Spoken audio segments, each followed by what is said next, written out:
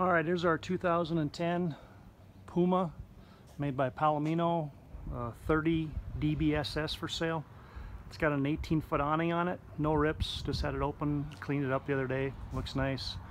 Tires are in good shape. We didn't travel a whole lot with this travel trailer. It's aluminum siding, got no hail, clean title. One of the nice features as we come around to the back of the camper here is this Puma den.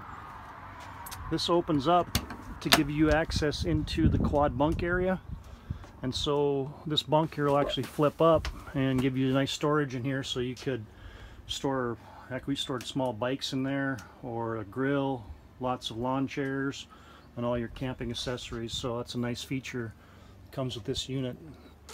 As we come around to the back, one thing I'll point out here is it does have a receiver hitch with the wiring on it, so we didn't really use it to pull anything. We mostly used it to put a bike rack on there so we could fit all 5 bikes for our family on that. But if you wanted to pull a jet ski or something that needed the lights, and the wiring is all there, so it's a nice add-on.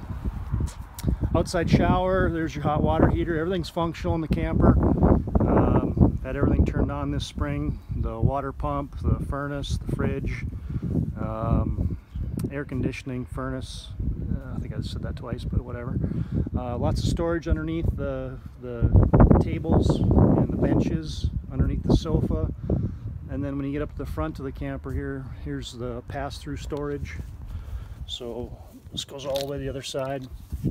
Oh yeah, there's the weight distribution hitch, the sway bars, and all that comes with the unit. And then that's the pass-through storage, opens up all the way to the other side.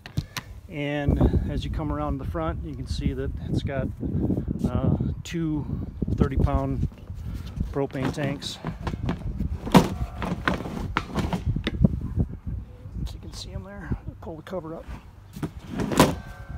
Okay, I think that's about it for the unit.